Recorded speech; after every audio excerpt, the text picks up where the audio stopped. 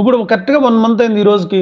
మీలో ఒక SD అంటే ఏంటి, ప్రాజెక్ట్స్ అంటే ఏంటి, SDలో ఏం ప్రాజెక్ట్స్ ఉంటాయి, SAPలో ఏం ప్రాజెక్ట్స్ ఉంటాయి, ఒక SDలో ఎంతమంది వర్క్ చేస్తారో, ఎంతమంది పీపుల్ వర్క్ చేస్తారు ప్రాజెక్ట్లో, యూజర్స్, కన్సల్టెంట్స్, మన రోల్స్ అండ్ రెస్పాన్సిబిలిటీస్ ఏంటి,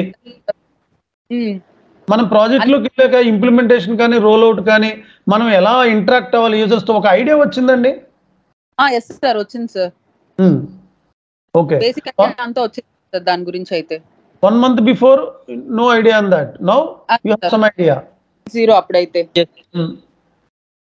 బాలకృష్ణ గారు చెప్పండి, మాట్లాడండి. సార్ బాగుంది సార్, అన్ని కూడా క్లారిటీగానే ఉంది. బట్ చేసేటప్పుడు కొన్ని డౌట్లు వస్తున్నాయి. కొంచెం హార్డ్ వర్క్ చేస్తే ఓకే సార్, అయిపోతుంది. చేయాలి మరి, డాలర్స్ రావాలి, మనీ అంతా కూడా హార్డ్ వర్క్తోనే వస్తుంది. దేన్ని నమ్ముకోవద్దండి, హార్డ్ వర్కే ఇంపార్టెంట్. నేను చెప్తాను, లైఫ్లో అదే సక్సెస్ తీసుకెళ్తుంది. ఏ బ్యాక్ డోర్లో ఆలోచన అనేది మర్చిపోండి. బ్యాక్ డోర్లు ఇవన్నీ ఏది కూడా పెట్టుకోవద్దండి. ఫ్రెండ్స్ చెప్తా ఉంటారు చాలా మంది, వద్దండి, హార్డ్ వర్క్తోనే మీరు సక్సెస్ అవ్వాలి నేను చెప్తున్నాను. లేకపోతే లాంగ్ టర్మ్లో మీరు సక్సెస్ రన్ కాలేరండి SAPలో.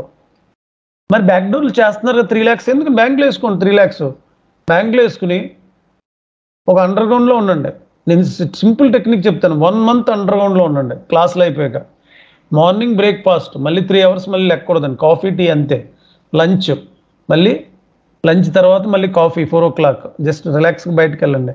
మళ్ళీ డిన్నర్ అయిపోయాక మళ్ళీ కూర్చోండి. రోజు 10 hours, 25 days చేయండి. వీకెండ్ సండే తీసేయండి, మూవీకి వెళ్ళండి. చూడండి, ట్రై చేసి చూడండి ఒకసారి. 3 times ప్రాక్టీస్ చేయొచ్చండి, 3 times. అదే డెడికేషన్ అండి. డెడికేషన్ అంటే అదే. అలా చేసే వాళ్ళు ఎంతోమంది ఉన్నారండి. ఒక్కసారి ట్రై చేయండి అందరూ కూడా.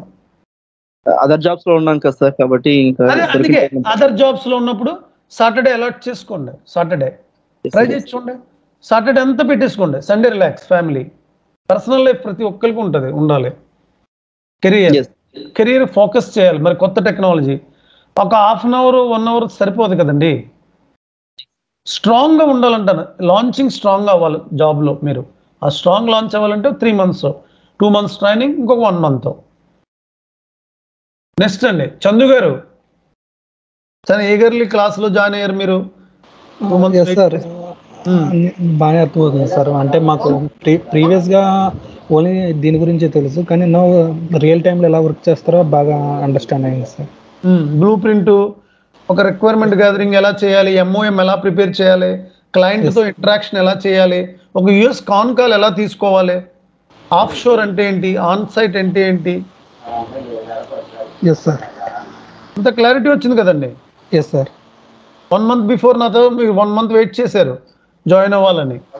మీకంటూ కాన్ఫిడెన్స్ లెవెల్ బిల్డ్. ఇప్పుడు రెజ్యూమ్ చెప్తానండి, మండే రెజ్యూమ్ ఇస్తాను. మండే రెజ్యూమ్ గురించి మాట్లాడతాం. మండే ట్యూస్డే చేద్దామండి. సో మీరు అప్లై చేసేసుకోవచ్చు, వెయిట్ చేయాల్సిన అవసరం లేదు. ఇంకా మనకి 22 classes ఉంటాయండి. 22 classes ఉంటాయి ఇంకా మనకి. అంటే అప్లై చేసుకుంటే కనుక ఇంటర్వ్యూ కొద్దిగా ఇబ్బంది అవుతుంది. మీరు రెజ్యూమ్ నేను ఇచ్చిన కాంచి 1 week పడుతుంది రెడీ అవడానికి. అక్కడికి ఏమవుద్ది, ఇంకొక 8 recordings అయిపోతాయి. అప్లై చేసిన కాంచి రిజిస్టర్ చేసి కాల్స్ రావడానికి ఇంకో 10 days పడుతుంది. అక్కడికి ఇంకొక 6-7 recordings అయిపోతాయి. అంటే మీ కాల్స్ అన్ని రిజిస్టర్ అయ్యి కాల్స్, కన్సల్టెంట్స్ కాల్ చేసి మీకు అన్ని సెటప్ అయ్యేటప్పుడు మీ క్లాసులు అయిపోతాయి. ఓకే సార్, అర్థమైందండి నేను లాజిక్ చెప్పింది? అర్థమైందా? క్లాసులు అయినాక వెయిట్ చేయొద్దని చెప్తున్నాను. 1 month వేస్ట్ అవుద్ది, 70,000 శాలరీ వేస్ట్ అవుద్దండి. అంత ఈజీ ఎలాగ వస్తుంది వేరా అంటే ప్రాక్టికల్లీ చెప్తున్నాను. మీరు కంపల్సరీ మార్నింగో నైటో సెపరేట్ టైం ఎలకేట్ చేసుకుని 1 hour నా క్లాస్ తర్వాత, either early morning or night, అందరూ పడుకున్నాక 10 to 11 ఎలకేట్ చేసుకోండి. దీని మీద రీసెర్చ్ మొదలెట్టండి 3 months. ఎందుకు చెప్తున్నా అంటే కంపల్సరీ ప్రతి పాయింట్ చేయాలి. ఎందుకంటే క్లయింట్ మనల్ని చాలా డౌట్స్ అడుగుతాడండి. క్లయింట్కి SPRO గురించి కానీ. సాహిబ్ గారు ఎలా ఉంది సార్ మీ కాన్ఫిడెన్స్ లెవెల్, మీకు మీ పెర్ఫార్మెన్స్, ఎలా చేయగలను నేను SAP ప్రాజెక్టు? మీరు చాలా వెయిట్ చేశారు, మీ ఒపీనియన్ ఏంటి? మీరు ఎలా చేయగలుగుతారు? అసలు నమ్మకం ఎలా ఉంది?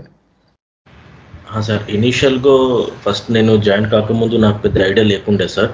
బట్ రెగ్యులర్గా క్లాసెస్ అటెండ్ అవుతూ ఎవ్రీ మార్నింగ్ లేస్తూ, అంటే మీ class వినుకుంటూ I'm creating 2 more codes ఒకటి రికార్డింగ్ వింటూ ఇంకొకటి రికార్డ్ వితౌట్ రికార్డింగ్ లో అట్లా I'm creating two more profiles. Okay. So as and date వరకు కూడా నేను చేసుకుంటూ వచ్చాను సార్. అంటే కొంచెం కాన్ఫిడెంట్ గా ఉన్నాను ఇప్పుడు. బట్ ఇంకా కొంచెం అంటే వేరే జాబ్ లో ఉన్నాను కాబట్టి I need some more practice. Saturday half day పెట్టుకోండి, లేకపోతే సాటర్డే హాఫ్ డే. నేను ఎందుకు ఈరోజు ఫీడ్బ్యాక్ తీసుకున్నా, 30 days అయిందండి.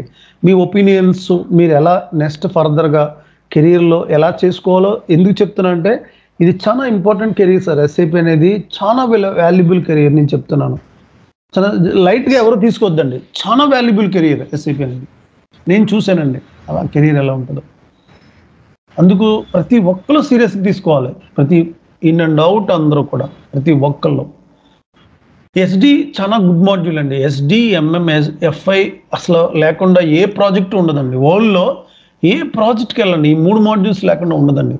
అందరూ మీకు చాలా మంది చెప్తూ ఉంటారు ఎఫ్ఐ డిమాండ్ కాదండి, 3 ఒకటే డిమాండ్ అండి. ఏ మాడ్యూల్ లేకపోయినా ప్రాజెక్ట్ ఉండదు.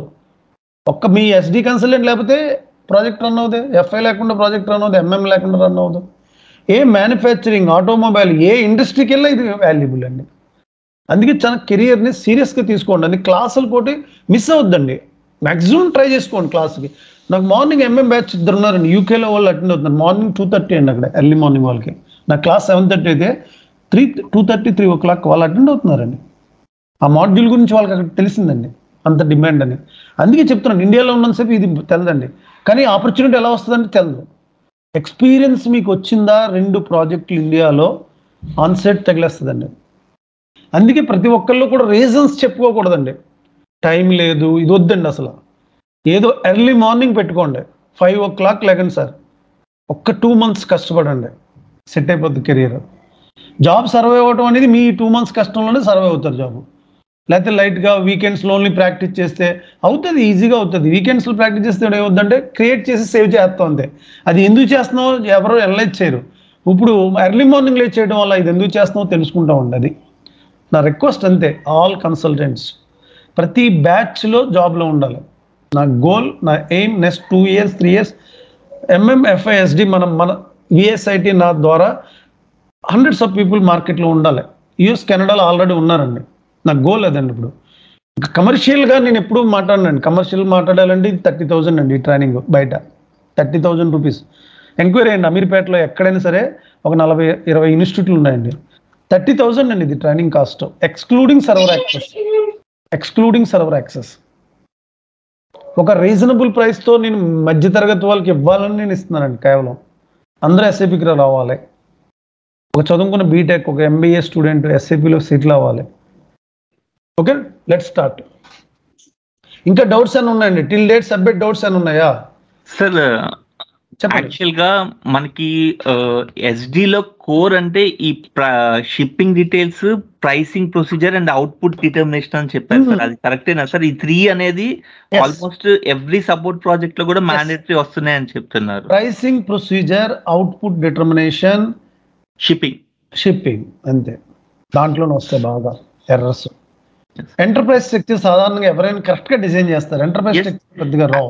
I've seen lot of videos on YouTube also, sir, before coming to your class. Actually, all of them are just giving configuration.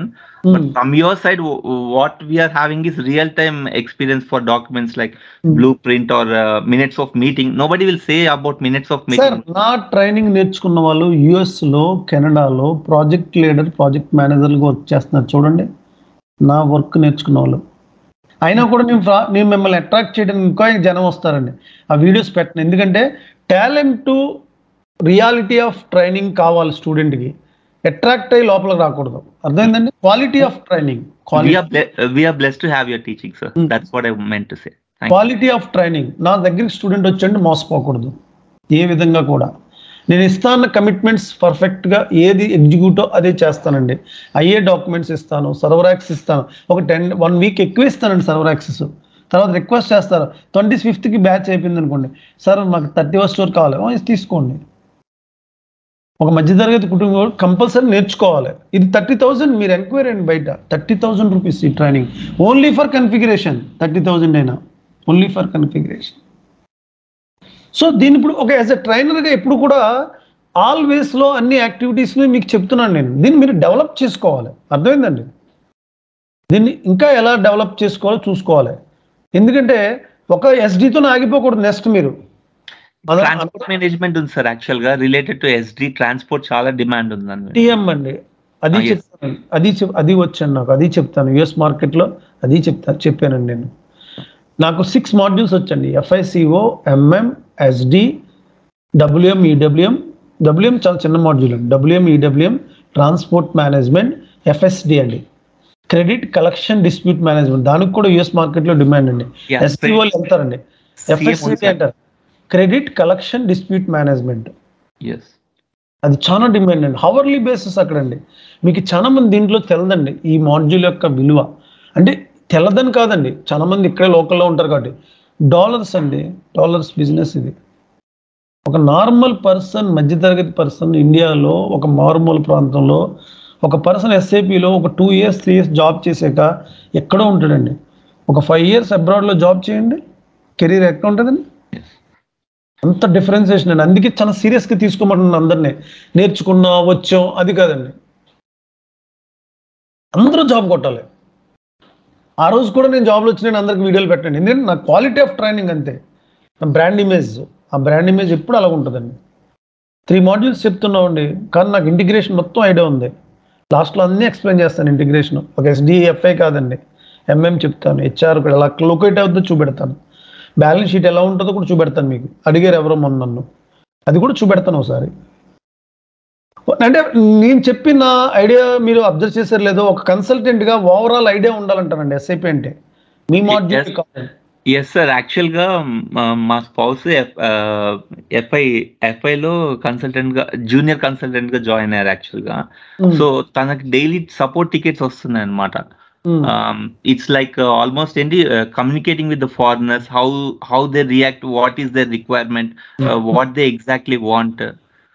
So mostly I'm thinking to join my spouse with next FICM. మీరు చెప్పేటప్పుడు దానిలో కూడా join చేద్దాం అని think. అదండి, ఎందుకంటే actual గా ఏంటంటే real time it's totally different sir. ఎవరు చెప్పట్లేదు, only configuration is not what everybody wants. How to communicate with your superiors, what is the documentation, how you send emails, all these things are small things are very mandatory. అసలు మీకు దీంట్లో చాలా మంది ECC నేర్చుకున్నారు. చందు గారు maybe కొంతమంది అసలు MOM అంటే ఐడియా లేదు చాలా మందికి బిఫోర్ దాట్. అదే మీరు ప్రాజెక్ట్కి వెళ్తారు ఈరోజు అండి, మనం 3 years పెట్టుకుని వెళ్తాం ప్రాజెక్ట్కి. 3 years పెట్టిన వాళ్ళకి ఏమవుద్దండి, మీకు ప్రాజెక్ట్ మేనేజర్ వర్క్షాప్ కండక్ట్ చేయండి, MOM స్థాయి. MOM అంటే ఏంటి? పక్క కన్సల్టెంట్ని ఏం అడుగుతారండి మీరు? FI కన్సల్టెంట్ని. People are very smart. మనం ఎవరిని అడిగినా వెరీ మేనేజ్మెంట్లో ఇన్సైడ్ ఇంటర్నల్ మెయిల్స్ వెళ్ళిపోతూ ఉంటాయి. అందుకే మీ శాలరీ మీరు కొలీగ్స్తో ఉన్నప్పుడు కానీ పర్సనల్ థింగ్స్ ఏది డిస్క్లోజ్ చేయకూడదు క్యాఫ్టేరియాలో. ఎందుకు ఈరోజు పర్సనల్ క్లాస్ పెట్టానంటే 30 days తర్వాత SAP అంటే ఇంటర్నల్గా ఎలా ఉంటుందో చెప్పడం కూడా కోసమే ఈ క్లాస్ పెట్టానండి. ఇప్పుడు ఎందుకు ఫీడ్బ్యాక్ అందరు తీసుకుంటారంటే దీనికి కంపల్సరీ కావాలి, ఇది ప్రతి ఒక్కరు తెలుసుకోవాలి. ఇంకా SAP అంటే నేర్చుకోవడమే కాదండి, SAPలో దీనిలో లైఫ్ కూడా ఉంటుందండి. లైఫ్ గురించి కూడా తెలుస్తుంది SAPలో. ఎంతోమంది పీపుల్తో ఇంటరాక్ట్ అవుతారండి SAPలో. మీరు లైఫ్ అలవాటు అవుద్దండి, స్మార్ట్నెస్ తెలుస్తుంది. ఎవరిని మోసం చేయాలి, స్మార్ట్నెస్ అంటే మోసం చేయడం కాదండి, సిచ్యువేషన్ బట్టి మలుచుకోవాలండి. SAPలో నా సబ్జెక్ట్ నాకే వచ్చిన సిస్టమ్ దగ్గర కూర్చొని చేసుకుంటే వర్కౌట్ అవుతుందండి. మెయిల్స్ కమ్యూనికేషన్ అండి, అదర్ కొలీగ్స్తో మాట్లాడే విధానం, మనం స్మార్ట్గా బిహేవ్ చేయడం, కెరియర్ని మూవ్ చేసుకోవడం అండి.